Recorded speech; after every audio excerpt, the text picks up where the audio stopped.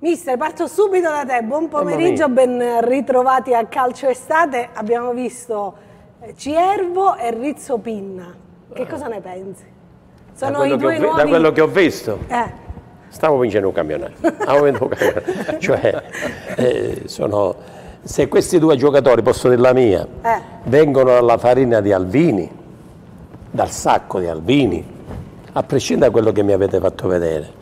Perché tra parentesi io questo filmato l'avevo sul telefonino, lo so, è molto accelerato, no? E mi ha imbriacato. Erano come quei giocatori che mi arrivavano sul telefonino e che dovevo andare poi a visionare dal vivo. E lì andavano a 20 all'ora e invece poi trovavo 2 all'ora. Però in questo caso, se sono farina di Alvini, io ho piena fiducia in Alvini, perché è l'unico che in questo momento può fare il bello e il cattivo tempo nell'assemblare la squadra, perché è l'unico che conosce ciò che vuole e probabilmente conosce anche i giocatori che sono rimasti e che ancora non vengono a essere pubblicati totalmente, compreso il nostro grande Tutino, che è la speranza di tutti, ma su cui io voglio stare zitto ad inizio di trasmissione, perché già so quello che penso io e non voglio esternarlo, perché lo dovrei dire in separata sede a chi di dovere, ma il separata sede da qui trasa e di qua esce e non capisce a niente. E ho finito. Fermiamoci qua, ne parliamo dopo di Tutino, perché voglio far vedere anche un post che insomma è stato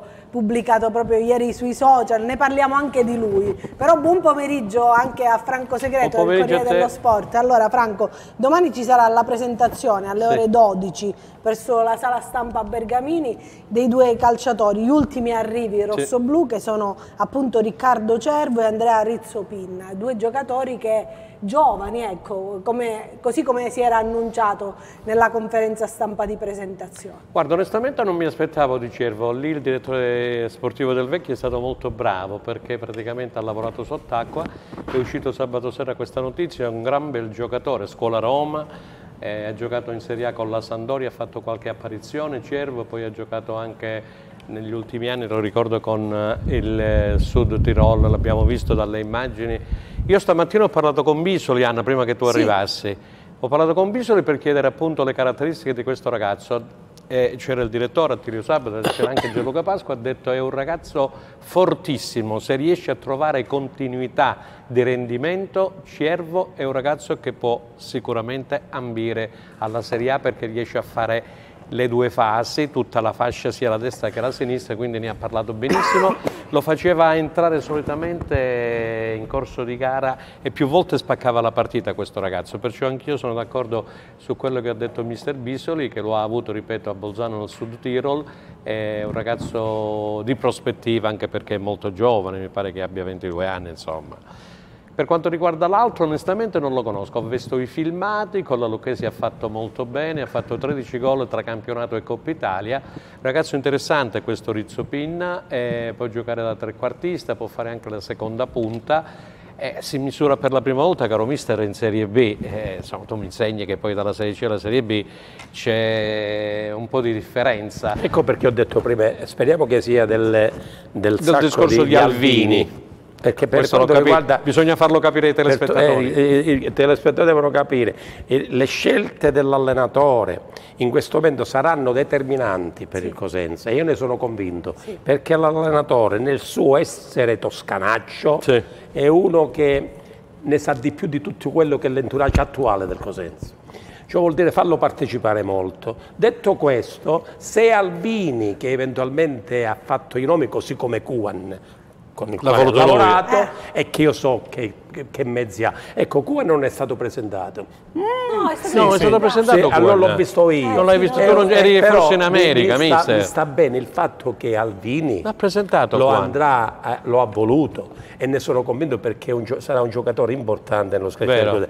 Poi per il resto mi aspettava che io, purtroppo, ti dico la verità, che volevi? avrei voluto Brunori, cioè come centravanti, avrei avuto Fulignati come portiere. Adesso gli dobbiamo chiedere una cosa, però voglio dire, aspetta che però ti devo dire una cosa, e allora a quel punto lì avrei detto il Cosenza si sta attrezzando veramente per andare in Serie A. Però si sta attrezzando bene. Però c'è anche in organico un certo Gennaro Tutino, che fino adesso... E ti ho detto prima che mi sono esposto su Gennaro Tutino. Stai attento. Aspetta che facciamo vedere questa. Stai attento, amico mio, che stanno preparando un carcateggio. Stai attento che lì dove tu pensi di avere tutto, attualmente pure con questa maglietta non hai quasi nulla. Su tutte situazioni particolari. 24-25, questa è la sua... Sono attualmente situazioni nel quale non devi cadere. Bravo. Lo devi chiamare in società o farlo chiamare di chi... Io ho scritto una cosa come dal silenzio, lo chiami il silenzio, perché molte volte, io ho studiato legge, no? Il silenzio non dice niente. Molte volte sta a indicare che si sa tutto, sul silenzio, però molte volte non sa nulla, oppure molte volte non entra nel discorso perché non è il momento di intervenire. Invece chi di dovere deve, dato che sta incominciando a demandare quello che sono le sue prerogative che... Noi Cosentini abbiamo sottolineato negativamente per tanti anni e sta demandando la parola ad altri che stanno in silenzio, deve dire agli altri di parlare in funzione del ruolo. E non mi riferisco al direttore sportivo, io sono diretto. In questo caso il secondo personaggio della società è il direttore generale, deve parlare perché sennò si crea confusione. E questo lo dico per incentivare a snellire tante cose che a Cosenza incominciano a girare e provocano dei danni inimmaginabili. E questo ne torniamo. Ma scusa, vi posso chiedere che deve parlare l'oggetto che dovrebbe dire, cioè... L'ho detto, il direttore generale deve, il direttore generale è quello che deve dirigere tutta la società sportiva, tutto quello che succede, invece di far intervenire il Presidente, il quale in questo momento è il primo della lista dei miei preferiti, deve far parlare a chi ha demandato il dovere di parlare, deve far operare a chi ha demandato il dovere di operare. Ma nelle conferenze stampa hanno parlato. Che hanno detto? Sì, no, ciao, buonanotte, pure in questa maniera, no, poi vediamo. Lui secondo me c'è un problema. Kevin Marulla, e quando mai un Kevin Marulla che fa parte di una famiglia si deve far intervenire persone che magari ti vengono tirate in ballo come per dire non pigliamo posto suo. Il direttore generale si alza e dice no, veramente. Domani glielo chiederemo. Allora dovete fare così. I familiari del Presidente, della società, possono anche essere spostati nell'ambito della società, così come avveniva a Reggio. Eravamo in 3, venivamo a essere spostati. Tanto è vero che voleva fare l'allenatore? L'allenatore non mi hanno fatto fa mai, perché tu non capisci niente come allenatore. E forse non avevano tutti i torti. Io ho detto io mi la su casa, oggi lo posso dire, ma prima no. Prima no, io ero un formatore di squadre, tant'è vero che loro non lo sapevo, tant'è vero che hanno pigliato.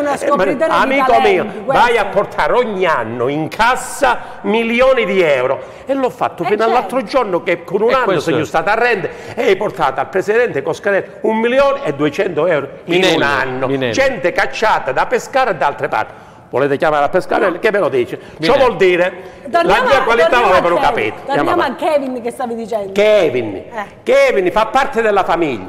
Ci sta pure che nella famiglia si crei probabilmente l'interrogativo. Lo devo far migliorare questo individuo, dato che è un familiare? A un vostro figlio voi non volete sempre che rimane con la bocca aperta e di avanti con un capucciaro culo? No, a casa mia non è così, no? Ma penso che sia... Allora, però... mandare a prendere a calci non significa cacciarlo, ma rinnovargli i contratti pluriennali, magari maggiorati, per far sì che migliori quelle che sono le prestazioni che un Kevin Marulla deve dare fino a quando non muore nell'ambito del Cosenza.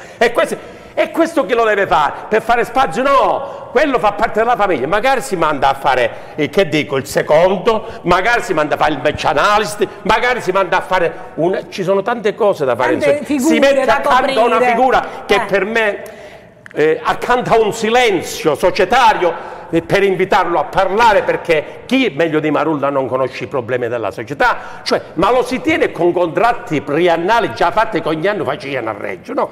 E non che eventualmente si dà la possibilità di parlare a Franco, ma ci voglio Franco Gagliardi, io tengo tanto, io affungi al cambio della luna prossimamente che ci ho avuto la sera, e per dire no, oppure devo andare a far pigliare qualche amico che mi chiama e ci faccia arrivare gente. Vabbè, comunque hai mandato un messaggio al Presidente Ursino. Kevin Marulla è da 13 anni nell'ambito ed è un familiare, io mi schiero apertamente. il Presidente, se ritiene l'ha tenuto 13 anni, lo può tenere anche 14, però chi di dovere deve dire che al suo posto e per migliorarlo lo si sposta nell'ambito della società, ma non mandato via, assolutamente.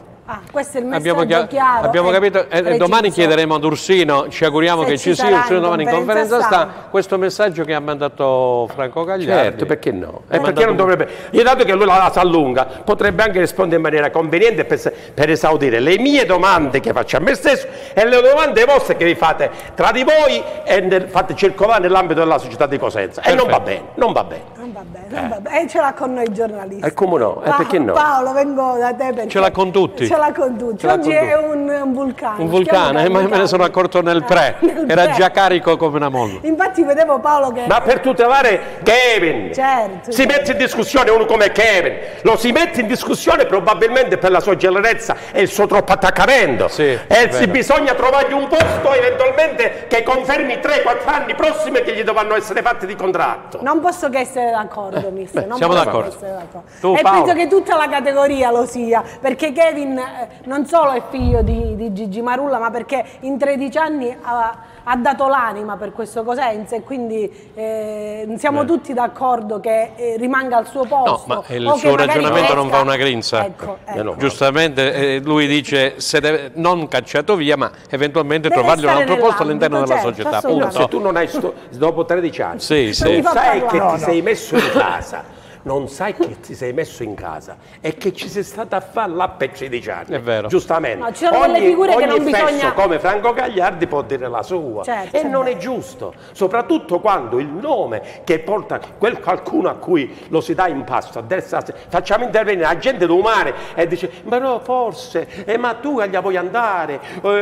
Ho sentito Cali Giuri, prendi il posto su. Ma chi cazzo domande su? Domandate al direttore generale che ha intenzione di fare, perché soprattutto dopo avergli rinnovato al direttore generale il contratto a Kevin, non al direttore, per altri 3 anni perché lo merita. Allora. Così si fa nelle società importanti e così hanno fatto quelle persone che si sono fatte avanti e hanno portato avanti le loro città fino a farla arrivare in Serie A, tesserando per anni e anni e anni determinate persone, probabilmente solo alla fine si sono accorte che forse non ne valeva la pena. E finisco. Allora Paolo, vengo fra poco da te perché vedo che è già in collegamento con noi. Oggi ti devo sacrificare un pochino. No, va benissimo, poi c'è il Presidente Vrenna. C'è il Presidente Vrenna, quindi poi dico una cosa su Tutino, interessava esprimermi, ma poi ne parliamo. C'è il Presidente Vrenna. Presidente, siccome stava parlando lo stesso Franco Gagliardi poco fa, buonasera, grazie per aver accettato il nostro invito. Buonasera. Stiamo parlando di società importanti che sono riuscite a raggiungere la massima serie e che per tanti anni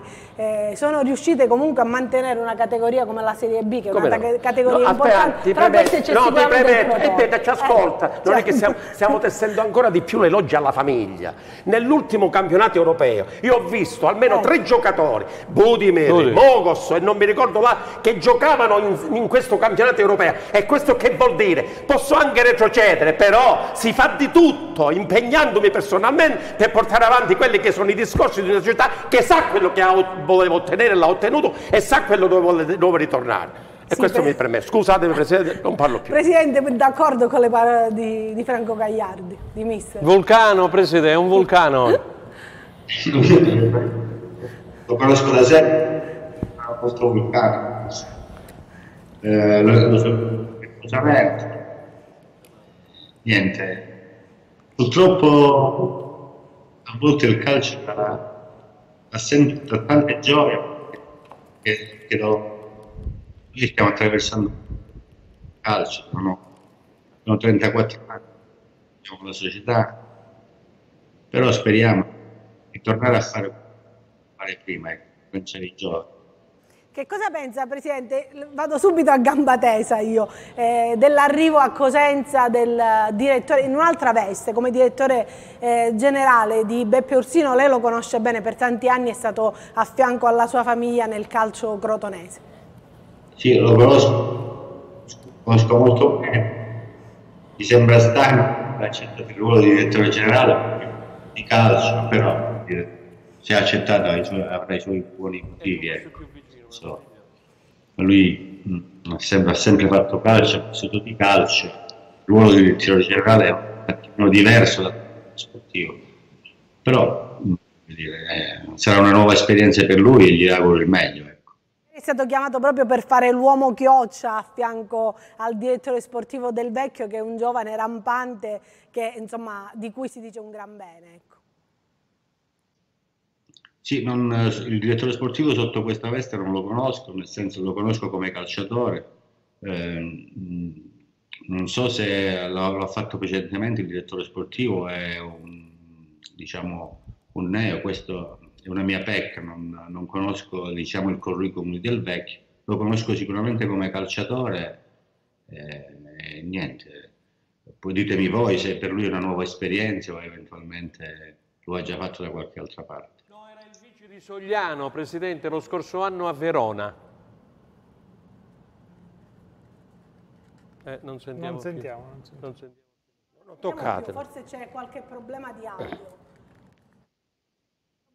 Forse, Presidente... Sento il volume basso. Ah, adesso ci sente. Sì, diceva Franco che era vice di Sogliano a Verona e quindi, insomma, viene da questa esperienza. Poi il giovanile di Bari e Lecce. Sei stato il vice di Sogliano, uno che, diciamo, alcuni ha fatto bene il suo mestiere. Spero tanto che a Cosenza possa fare bene, ecco, anche perché tra l'altro siamo due società tifoserie gemellari. Certo. Presidente, parliamo invece, c'era Paolo forse che voleva chiederle qualcosa. Poi sì, sulle dichiarazioni di Ursino la settimana scorsa, mi pare. Ha rilasciato dichiarazione, Presidente, sul centro sportivo del Crotone. Ha detto una società, già il centro sportivo è un biglietto da visita, perché i giocatori che arrivano già capiscono dove si trovano.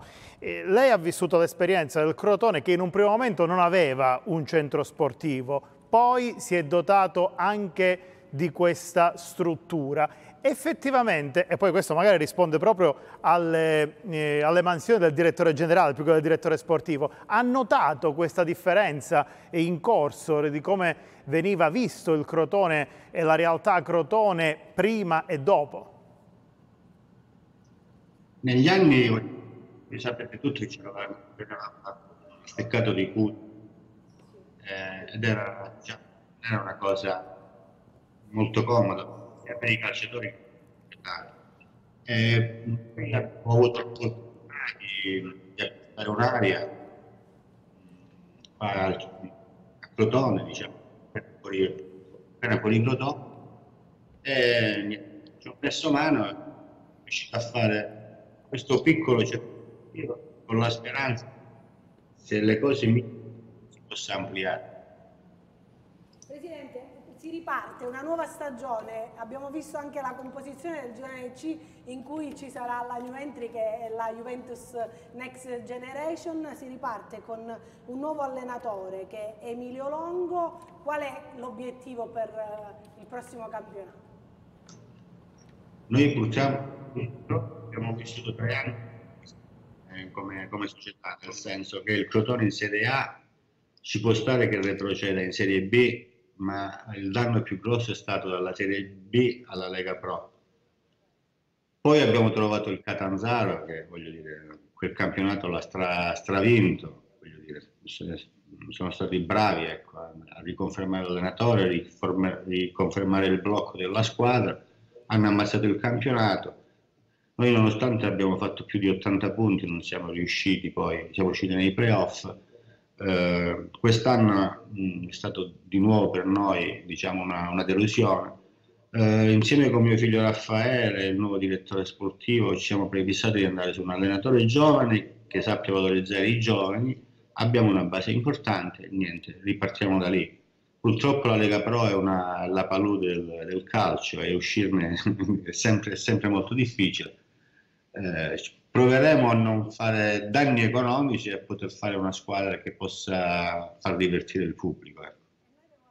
C'è Paolo che c'ha una domanda. Sì, solo una domanda flash. Da Presidente, a proposito di Lega Pro, cambierebbe quella formula che io reputo orribile dei playoff a 30 squadre che non finiscono, che sono un altro campionato di fatto? Guardi, proprio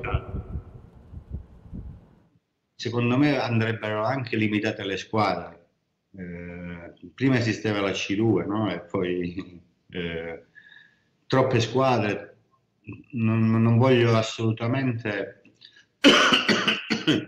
discreditare nessuno, nel senso, ci sono delle realtà dove già la Lega Pro è tanto, ecco. E ci sono società importanti che militano nella Lega Pro. Se si facessero 2 gironi, ok, e ridurre i playoff sarebbe, diciamo, il massimo, perché ci sarebbero anche più risorse da distribuire alle varie società, e c'è la possibilità eventualmente che anche chi investe tanto alla fine possa in un certo qual modo avere il suo ritorno, ecco. Sì. Presidente, buonasera. Io chiedo scusa se prima mi ha trovato un po' alterato, perché sicuramente vabbè, ma tu lo sei sempre, lo sono sempre. Però soprattutto volevo puntualizzare, volevo far introdurre la voce Crotone, no? Perché anche io sono stato a Crotone in momenti difficili, no? Però so qual è la passione che anima la famiglia Vrenna per tanti anni, quanto sudore e quanto denaro non buttato, ha investito per far sì che poi si possa parlare anche, dopo steccato di Cutro, di un piccolo crotonello, no? E questa è la cosa più bella, a prescindere dalla Serie A che la sua famiglia ha meritato e ha conquistato sul campo, e che spero conquisti ancora un'altra volta. Perché non penso ci saranno sempre dei Catanzaro ammazzacampionato, no? Però io le volevo fare il riconoscimento che probabilmente viene un po' sottaciuto. Crotone attualmente, a prescindere dalle strutture, le dimensioni del campo, si è data una struttura che non permette più di fare 40 km di andata e 40 km al ritorno per poter avere a disposizione un crotonello. E questo è merito della sua famiglia, che in un momento tanto difficile, cioè costellato da retrocessione, tra l'altro, perché lei l'ha detto giusto, è molto facile andare e poi ritornare, no? Soprattutto quando mai si perde in fiducia e soprattutto quando si crede in tante cose, soprattutto in tanti uomini, e da tanti uomini non arriva quello che uno si aspetta. Io perciò volevo riconoscere che degli uomini che lei si andrà a circondare lo sa come farsi una giustificazione per averli tenuti e per tenerli molto, perché se non si è di famiglia non si ottiene niente. Io voglio soltanto far dire a tutti quanti che il Crotone, pur retrocedendo, con la famiglia Vrenna, ha oggi ampi programmi per poter risalire ancora di più.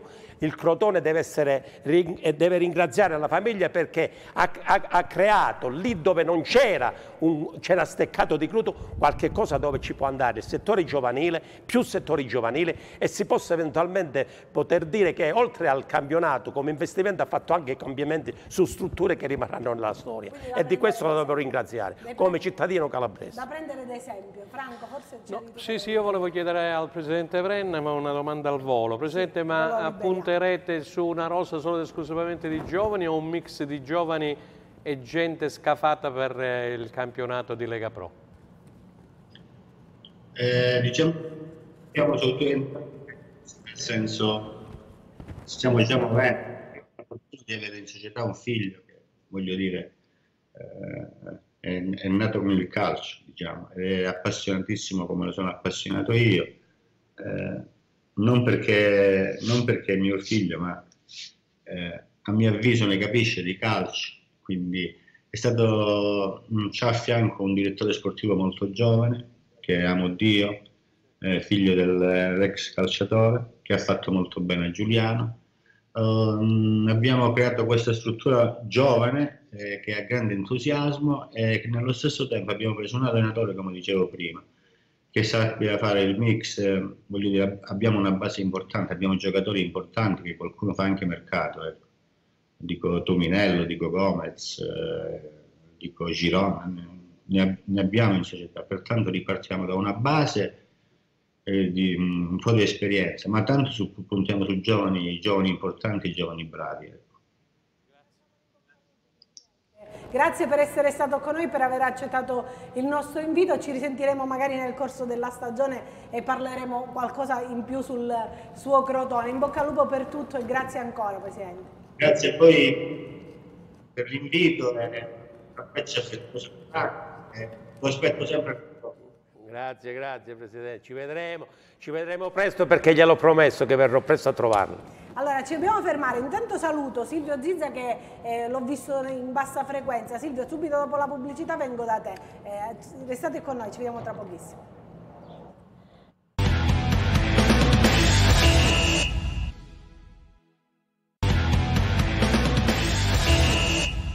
Seconda parte di Calcio d'estate. Silvio, vengo da te perché voglio sapere cosa ne pensi tu di questa presentazione di domani, della riconferma magari di Tutino, questo post di cui chiederò fra poco anche a Paolo Talarico.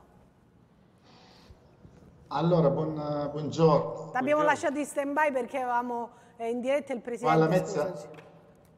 Qua alla Mezza fa molto caldo, a Cosenza pure? Non ti dico, lo vedi che il mister... C'è caldo nello studio. È diverso. C'è caldo nel cervello del C'è caldo nello studio. A bada il mister, lo devi tenere a bada. Ma non sai perché mi devo tenere a bada? Perché in questo momento voglio il bene del mio Cosenza, che sono cosentino, e del Presidente Guarascio, che merita fiducia da tutti gli sportivi cosentini in questo momento. L'unico, gli altri devono meritarsela. Allora andiamo Silvio, perché se no si parla di non parliamo più. L'ho detto proprio in dialetto. Sì, perché ho paura di fargli una domanda che poi prende il suo frammento. Allora, vabbè, intanto buongiorno a te, a Franco Gagliardi, l'avvocato. L'avvocato, come dice Foti. A Franco Segreto e al giornalista Paolo Talarico. Paolo Talarico. No, che conosco benissimo. Si vede perché che fa caldo alla Mezzi, fa caldo. No, ma lo vedevo... gradi anche alla Mezzi. Anche alla Mezzi. No, ma lo vedevo in ritiro l'anno scorso. Anche quest'anno lo vedrai. Nel senso No, il ritiro no. Il ritiro ci sarò io. Il ritiro c'è Anna Franchina. E quindi lo vedrai qua in studio che ci collegheremo. Comunque, guarda, faremo delle trasmissioni per tutta la settimana che riguarda il ritiro. Quindi rimanete su Teleeuropa Network perché vi terremo compagnia, ecco. Comunque io sono quest'anno... Vuoi venire a caccia con noi? Magari. Io sono stato lì guarda, comunque vi divertite perché sono stato lì 2 volte con la Vigor. Una volta a Montone, sempre in Umbria, una volta a Norcia, e quindi poi Assisi, Cascia, insomma c'è Spoleto, vabbè l'Umbria è bellissima. Vabbè, comunque parliamo del Cosenza. Allora, il Cosenza c'è un ritorno però. Lo facciamo togliere subito dal nostro regista. No, il ritorno. Sì. Infatti, fallo un sordate, fregate. Allora, praticamente... vabbè, vai, vado avanti lo stesso. Vai perché lui lo sai che è un provocatore, Se Guarasci confermerà, io gli auguro di venderlo il doppio, il triplo, il quadruplo a Tutino, ma se invece alla fine lo confermerà... che pensi? E devo dire che sta facendo bene la squadra, perché comunque lo zoccolo duro ce l'ha già. Poi leggo di Pinna che ha fatto bene comunque a Lucca, 24-25 anni, un centrocampista importante, anche se qualcuno diceva, mi ricordo a Palermo, che non era buono per la Serie D, no? Leggevo anche di quel tempo. Sì. Anche mi pare un ex vostro, mi pare proprio Castagnini, se non vado errato. Però come dire, non vorrei sbagliare. Dicevano che Pinna, insomma, era un giocatore che era uscito questa chi non ha le palle, scusa, adesso faccio pure io come Gagliardi, chi non ha le palle non può tornare in Serie D. Ma Pinna mo gioca in Serie B, l'altro volta. Quindi vedi. E Cervo ha servito quell'assist. Cervo insieme a Felici, ve lo ricordate? Felici è l'altro esterno, mi pare del Ferrari. Della Ferrari, bravissimo, sì. Bravo. Della Ferrari. Cioè, è molto appetito questo qui, anche in Serie A e Serie B, sì, è appetito. Sono 2 esterni che a me piacciono molto, quindi Cervo è uno di quei giocatori che viene al Sassuolo, il Sassuolo ha sempre lavorato bene. Poi Juan, certo, come dire, non sono i nomi di grido, nel senso, però i nomi di grido purtroppo o stanno nelle squadre che lottano direttamente per andare in A, oppure no. Quindi, però, già in anticipo, se pensiamo anche al Catanzaro, che in questo momento sta un po' rivoluzionando tutto, e quindi spero per loro che le ciambelle non sempre escono col buco, quindi spero per loro, conoscendo la stima conoscendo la preparazione del Presidente Noto, sono sicuro che alla fine appronterà una squadra importante. Però, come dire, diciamo che la grande squadra dell'anno scorso è stata un po' rivoluzionata, però vediamo quello che succederà. Vedremo cosa succederà. Poi, scusa, volevo dirti per finire col Cosenza. Sì. Volevo finire perché sentivo prima, vi ascoltavo sul fatto di Kevin, Marulla. Sì. E io aggiungerei Un nostro telespettatore infatti ci scrive, te lo voglio leggere il messaggio così ti do l'assist. Sono d'accordo al 100% con Franco Gagliardi per quanto riguarda Kevin, gli devono rinnovare il contratto, non merita questo trattamento, è una vergogna, giù le mani da Kevin. Guarda Anna, ci sono delle bandiere che non vogliono mai. Che adesso non ci sono più, che secondo me, senza nulla togliere a nessuno, dovrebbero decidere ora a un certo punto andare dove non andare. Fermo restando che è normale che il Presidente decide sempre lui, però io penso che Kevin è come se fosse all'infinito col Cosenza, no? E quindi non me lo immagino da un'altra parte. Però se poi dovesse andare a migliorare le sue, insomma, una città più importante del Cosenza, allora bene. Così come per esempio anche un altro uomo fidato può essere, anche se nel settore giovanile, può essere Gatto, no? L'allenatore della primavera che ha fatto in questi anni granché bene.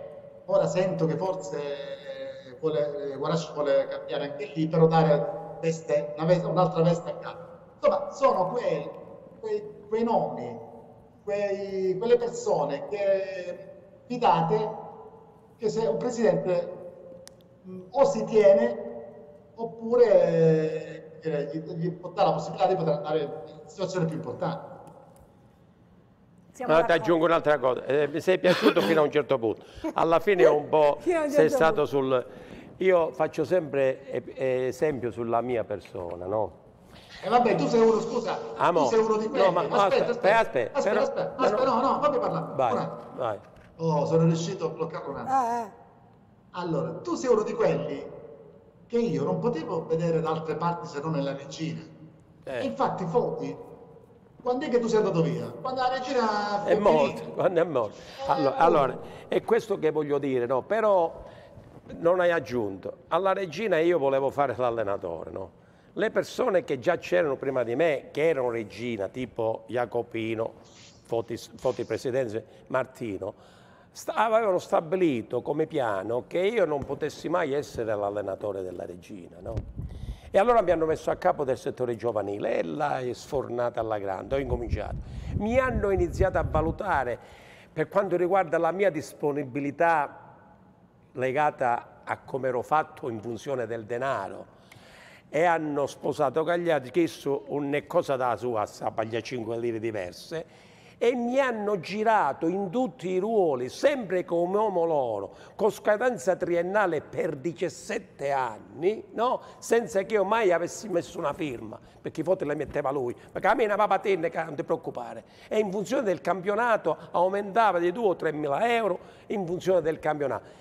Però non mi ha mai, tranne in casi proprio eccezionali, tipo la salvezza, oppure tipo l'ultima retrocessione, o tipo altra volta che c'era da sostituire l'allenatore, non mi hanno mai fatto più balenare l'idea che dovessi fare l'allenatore. Di Kevin bisogna riempirlo per farlo diventare l'uomo, immagine della famiglia Guarasci e della famiglia Cosenza, così come sta nel DNA suo che gli ha trasmesso il papà, va bene?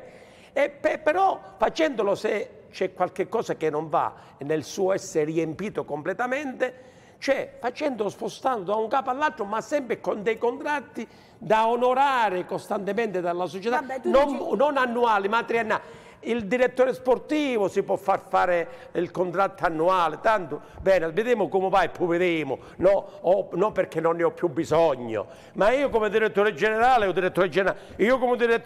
voglio un contratto con lui, poi l'anno prossimo su mi va, ci lo dicano presente, intanto diamo l'idea che sono veramente il secondo uomo della società e mi fa il contratto più grande. Anche in questo sono un po', no, che non mi è piaciuta la cosa, perché ma guarda che il direttore sportivo c'ha un biennale quinquennale e Ursino c'è un annuale. È quello che ti sto dicendo, il direttore generale, che è la seconda figura. Ma avresti voluto... Io avrei fatto 5 anni, Presidente, 5 anni. Poi, no, ma se l'anno prossimo...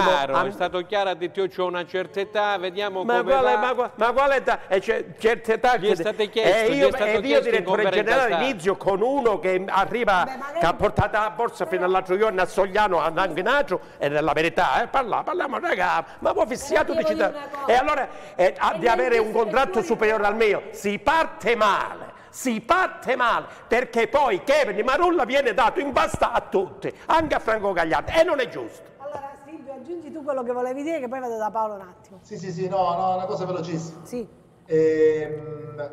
Perché poi mi ero dimenticato di dire, ma non per fare il democristiano, tu sai che non... Sì, certo. Tu sei di altro partito. No, prendo sempre posizione. Nel bene e nel male. No, volevo dire... Poi con le penne, anche per esempio il nome di Eugenio Calicciuri, no? Ha detto che sei con le penne. Vedi che ha detto che sei con le penne. No, assolutamente no. Meno male. No, e là c'è Salvini, posso stare con Salvini. Non scendiamo a parlare di politica, andiamo... No, allora ti volevo dire, per esempio, ho sentito dire di Eugenio Calicciuri anche, no? No, ma cioè sono voci che sono uscite così, ma non è niente di reale. No, ma è un nome anche importante, cioè un nome anche di Cosenza, cioè che ha fatto il Cosenza. Ma Eugenio è un nostro amico. È un nome spendibile, dice Zizza. Però bisogna essere chiari prima di tutto con Kevin che c'è. Bravo, bravissimo, la penso così. Paolo, torniamo un attimo a Tutino, perché poi vorrei far sentire anche le parole di Caserta che è stato presentato questo pomeriggio. Su Tutino io penso che ieri Tutino ha fatto un qualcosa che ha acceso un po' i tifosi del Cosenza. Però va letto bene quel post, lo possiamo far rivedere, ma lo possiamo far rivedere quel post. Lui Enzo, non dice il post. Enzo Leonetti, eccolo qua. Guardate, lui c'è scritto 24-25 la stagione. Mette la clessidra, cioè stiamo arrivando, è il tempo, e poi la batteria è ricaricato. Questo cosa vuol dire? C'è il mi piace di Mikai, c'è anche quello di Calò che però va via. E allora, questo però non vuol dire... Sì, ne ha visto tanti altri, però... Vabbè, c'erano anche tanti commenti. Guardi i commenti. No, commenti c'era anche quello di Cimino, Martino. Però qual è il discorso? Lui non ha detto io resto a Cosenza. Guardate gli altri post di Tutino. Tutino, quando deve comunicare qualcosa, scrive grazie Franz Caruso per il sigillo, e grazie compagni per avermi portato a fare 20 gol. Questo non è un rebus, questo io adesso vuoi l'interpretazione più cattiva, l'interpretazione più cattiva, perché l'interpretazione mia è questa. Lui mette questo post che però non dice nulla di fatto. Io vado un po' indietro, Non si espone. No, molti diranno alla maglia del Cosenza, ma non vuol dire niente, perché nei giorni in cui Giuffredi dice il suo presente a Cosenza, il suo percorso a Cosenza è finito, in quel momento lui posta un video con tutti i gol col Cosenza e posta una storia in cui si allena in palestra con la maglia Cosenza Calcio, quindi il messaggio non è arrivato. Volendo essere un pochettino più cattivi, io dico questa cosa: se Giuffredi si è così arrabbiato, perché? Si è arrabbiato perché probabilmente da un punto di vista dell'operazione di mercato, nel momento in cui, se non ci fosse stato il famoso riscatto del Cosenza, sarebbe stata un'operazione che sarebbe potuta chiudere con, tra virgolette, pochi soldi, perché il Parma non punta su Tutino a questo prezzo, tra commissioni, stipendio di Tutino, 3,5 milioni più o meno finisce tutto. Con il riscatto si va dai 4 milioni, più 4 milioni almeno, anche secondo me si potrebbe anche cercare di ambire qualcosa in più, e più lo stipendio Tutino, le tasse, la commissione del procuratore, si arriverà a 6,5, 7. Quali sono le società disinteressate? Salernitana, Sampdoria, stanno così bene economicamente da permettersi questo? No. E allora non vorrei che il post di Tutino è un modo come dire, io posso anche restare a Cosenza. Non è una notizia, è un sospetto. Ci vuole la pila, sì. No, però ci vuole... La pila che va ricaricata. No, la pila che va ricaricata. Io posso anche restare a Cosenza. Secondo me il messaggio non è quello. Io posso anche restare a Cosenza, ma se qualcuno vuole finanziare il mercato del Cosenza con la mia cessione, forse deve abbassare le pretese. Quindi io non vorrei che fosse un messaggio lanciato da Tutino o da chi per lui. Bravo, bravo. Per dire abbassiamo le richieste. E questo non lo ha detto Franco Gagliardi. No, lo sto dicendo io come lo sto dicendo io come osservatore e lettore dei post di Tutino sui social e basta. Questa è l'unica cosa che ho pensato e ho detto non vorrei che questo post potesse significare questa cosa qui. Non è, ripeto, non è una notizia e ci sta anche l'ambizione di Tutino a voler andare in un'altra squadra perché parliamoci chiaro, ci sono due tipi di calcio, il calcio della passione, dei tifosi, il calcio di Franco Gagliardi che è così passionale, o se volete quello di Totti che rinuncia al Real Madrid per restare a Roma, di Del Piero che resta in Serie B e non va al Manchester United, e poi c'è il calcio anche dei calciatori che ambiscono a piazze migliori, anche a stipendi migliori, tutto legittimo. Però ci sono strategie che possono essere anche, che prima magari erano sotto traccia, adesso passano anche dai social. C'è anche il calcio degli allenatori che cambiano bandiera e rimangono nella stessa categoria e nella stessa regione. E andiamo ad ascoltare che poi aggiungere. In una città dove si fa calcio, e Cosenza è una di quei lanzi, è l'università del Meridione dove si allenano allenatori, dove si istruiscono allenatori, direttori sportivi, giocatori non tanto perché prima devi avere gli istruttori come allenatori e direttori sportivi e direttori generali e Cosenza non l'ha mai avuto, speriamo che da oggi in avanti li possa avere, però con la calagione che c'è, ogni anno ne cambiamo 2 o 3, è difficile che si facciano queste persone, però Cosenza rimane sempre l'università del calcio, un allenatore che inizia, se viene chiamato viene ad allenare e non c'è tanti contratti che va accampando, se un direttore sportivo viene e dopo aver portato la borsa si ietta a capofitto e si fa anche aiutare dalla filiera da dove viene, perché non è che non mi mette a dire che è così attrezzato da poter scegliere il direttore sportivo e l'allenatore, assolutamente,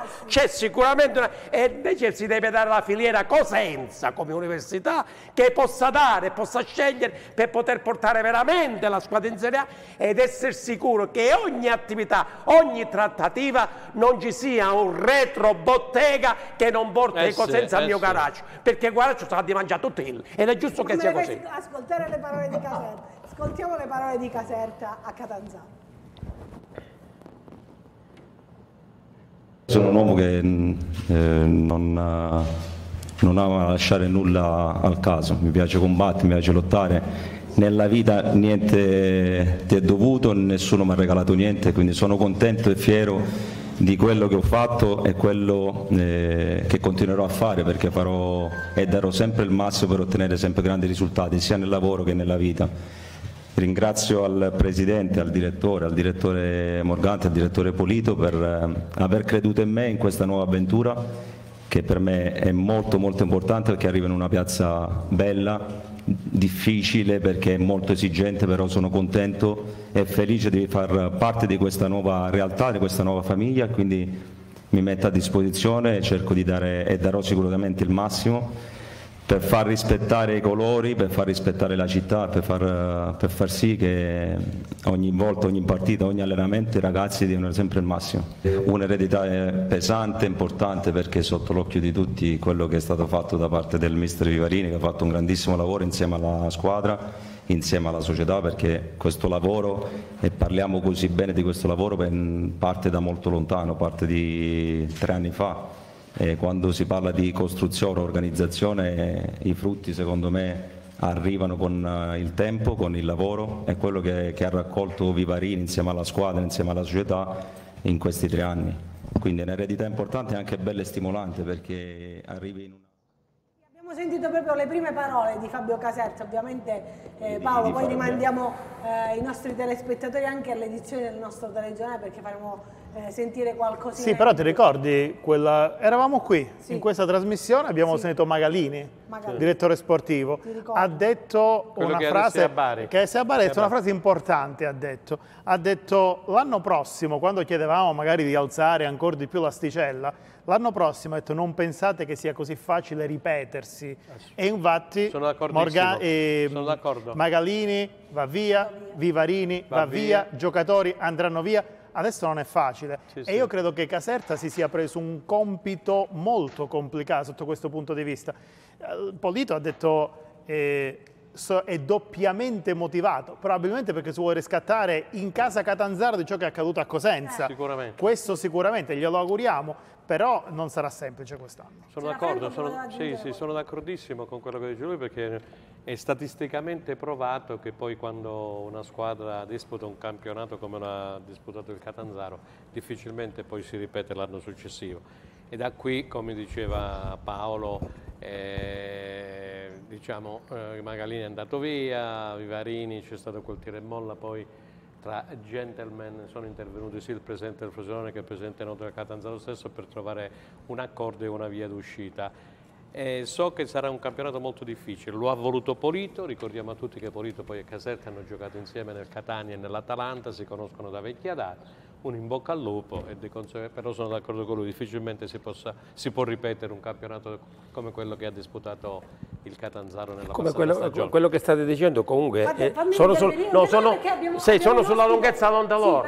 Comunque il Cosenza è più avvantaggiato rispetto al Catanzaro a fare un gran campionato rispetto al Catanzaro. Il Cosenza, perché parte con le stesse problematiche e non parte con una squadra smembrata come sembra possa essere smembrata la squadra del Catanzaro. Intanto io vedo in bassa frequenza, e la ringrazio, Federica Piraino. Grazie Federica per essere con noi in questo pomeriggio, perché in pochi minuti, poi ovviamente io credo che le trasmissioni andranno avanti da qui fino a fine luglio, quindi ti aspettiamo in studio per fare il punto della situazione, ma è stato veramente trionfante il campionato del mondo di kitesurf che si è svolto in questo weekend lì a Gizzeria. Allora faccio un po' il punto della situazione, sono arrivati atleti da tutto il mondo, insomma Gizzeria, come abbiamo sempre detto, capitale del mondo calabrese di kite. Ciao Anna, intanto grazie mille per avermi invitato. Sì, è stato davvero un trionfo quest'anno, abbiamo avuto 80 atleti da 22 paesi. Quindi praticamente in rappresentanza di tutto il mondo, giovanissimi atleti. Gizzeria è molto bello perché Gizzeria si trasforma completamente in questi giorni e non sembra più di essere in Calabria, nulla toglie la nostra bella Calabria, ma sembra di essere, non so, in un'altra parte del mondo, esatto. In Nuova Zelanda, sì. Che la conosciamo, ad Auckland. Abbiamo visto benissimo, abbiamo visto Federica, insomma, che hanno trionfato anche giovani importanti. Poi c'era, come si chiama, il capodelegazione che sarà a Parigi per le Olimpiadi, è vero, è stato qui in Calabria a visionare un po' la situazione. Sì, è stato molto emozionante perché abbiamo avuto 3 atleti che saranno a Parigi praticamente tra 20 giorni, ormai manca davvero pochissimo, tra cui l'atleta che abbiamo incoronato come campionessa del mondo, che è una giovane ragazza argentina che sarà appunto a Parigi, e in più abbiamo avuto come diciamo membro del nostro staff quello che sarà poi il direttore di gara di tutte le discipline veliche, e sarà l'unico italiano designato da World Sailing per appunto queste discipline a Parigi.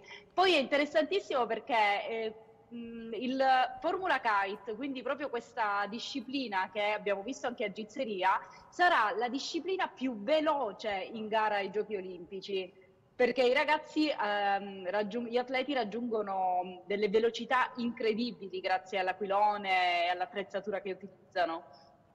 Federica, io purtroppo il tempo a nostra disposizione termina qui, quindi io ti invito a venire qui in studio perché così facciamo vedere, perché sto scaricando ancora, Federica mi ha riempito di immagini di kitesurf, adesso stiamo vedendo quelle dal drone, però ce ne sono tantissime altre che vorrò far vedere anche nelle prossime edizioni, quindi ti voglio qui in studio, magari anche la prossima settimana, così ne parliamo dal vivo.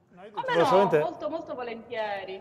Io volevo correggere solamente una cosa, ha detto eravamo in Calabria e sembrava di non essere in Calabria. No, secondo me sembrava di essere in Calabria perché quei panorami sono tipici che sono bellissimi per questo. Poi se la nazionale ha bisogno di un motivatore c'è Franco Gagliardi che sicuramente, non so se hai visto l'altra parte della puntata. Ma non sono riuscito a motivare il signore che lì dirige tutto. Lo motiverai, lo motiverai. L'ho bocciato come calciatore e si è dato al surf. E ha fatto bene. Federica, grazie tante, ovviamente ti aspettiamo, poi ci sentiamo noi telefonicamente e ti aspettiamo qui in studio. Vi volevo far vedere grazie Federica, vi volevo far vedere anche l'Orica Lake. Purtroppo il tempo a nostra disposizione è terminato, però ve lo farò vedere anche nelle prossime puntate. Io ringrazio Franco Gagliardi, ringrazio Franco Segreto e Paolo Talarico, che ovviamente ci ritroveremo in queste trasmissioni sportive da qui fino alla fine del mese. Dal 22 al 26 saremo insieme tutti i giorni, questo lo sappiamo. Tranne qualche volo negli Stati Uniti. Vediamo. Salutiamo Giovanna che partirà. Giovanna, un abbraccio a tutti. Ci fermiamo qui. Grazie per essere stati con noi. Appuntamento lunedì prossimo. Arrivederci.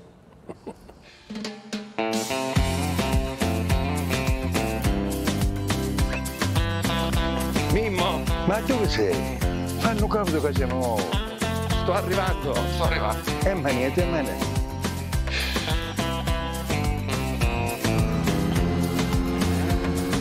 Non ho più una scusa per restare in casa, fuori il sole splende forte, vedo il mare all'orizzonte.